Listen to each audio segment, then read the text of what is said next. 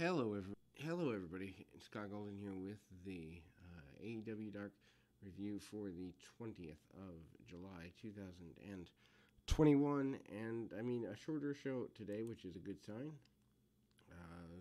This action was taped last Wednesday in Austin, Texas. Blade with the Bunny defeats Ryan Mantell in just under 2 minutes. Mantell ultimately is relatively new. Had a couple of matches here on Dark, but nothing necessarily to write home about, and without a doubt, certainly a nice enough match. He is from Austin, but is a enhancement talent in the situation. Blade has a match with Orange Cassidy on Dynamite tomorrow. Blade gets star reaction from the crowd, and so did Bunny when she choked Mantell across the bottom rope and scratched his back. Dr. Bomb ends a quick squash, and Thunder Rosa defeats Kylan King. In the next match, Rosa is obviously hometown here. Gets a Thunder Rosa chant and a really strong reaction from the crowd. Lots of awesome mat wrestling. Rosa converts a Cazadora into a facebuster and crushed a seated King with a drop kick in the corner. King comes back with a German suplex and goes for her finisher. Rosa countered and caught King with the Peruvian necktie for a quick tap out. Private Party with the Acclaimed defeated the Varsity Blondes in Dark Order with Allen 5 Angels and 10 with Julia Hart 652. Negative One is obviously not at ringside because they're obviously on tour, and obviously he can't miss school or whatever. Castro raps, and he is continually fantastic. And so there's a giant roll to Hart, and then they have a crowd solidly behind Brian Pillman Jr. Mark Quinn trips him up, and he's running the ropes, and he falls victim to the silly string and a spinning DDT. Anthony Bowens avoids a tag early and is more eager to work over Pillman.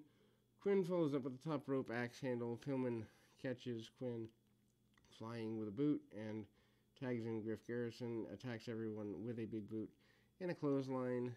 10 gets a tag in Bowens, gets it with a spine buster, and Angels flies in with a moonsault and a near fall. Bowens comes back, hits Pillman with an impact DDT. Bowens and Angels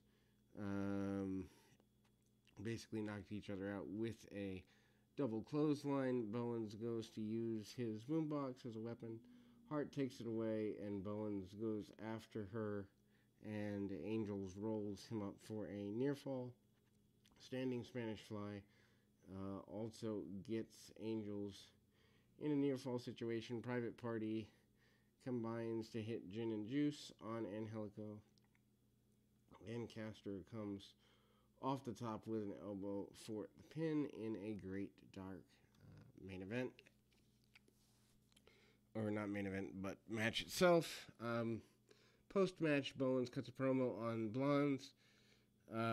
He goes after Hart, and the Acclaimed feud with the Blondes is a highlight for both teams.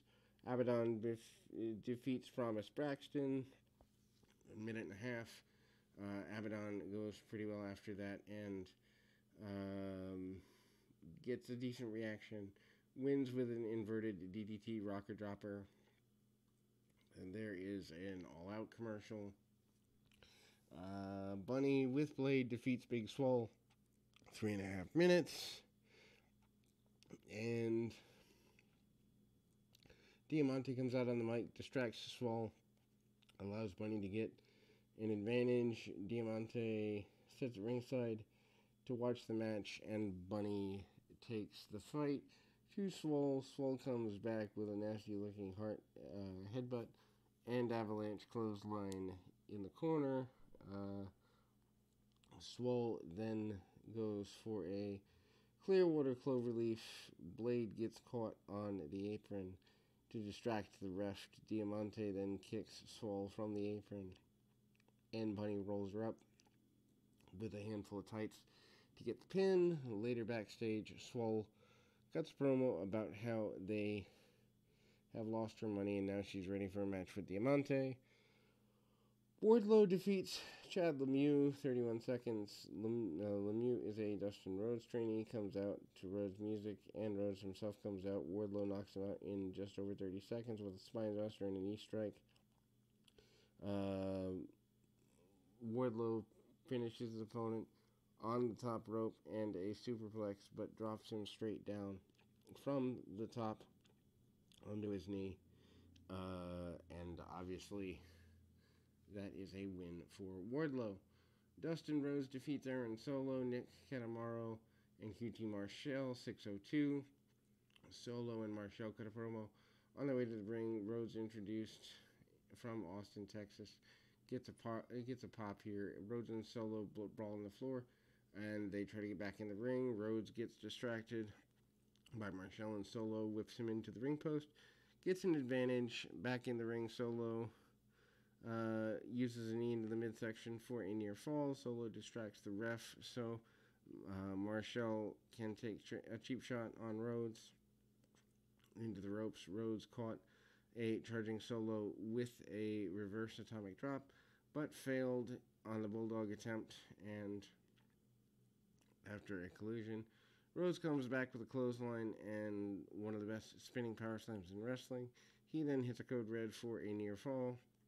Solo counters a final cut attempt with a super kick and follows up with a German suplex. Corkscrew gets him a nice near fall. Solo goes for a, not a pedigree, but Rhodes counters with a slingshot.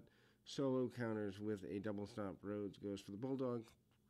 Solo avoids it by pushing Rhodes away. Rhodes catches him with a second Bulldog attempt and gets the pin, and this is the Dark Main Event. Much shorter show, much more effective and efficient, and we'll be back with more right after this.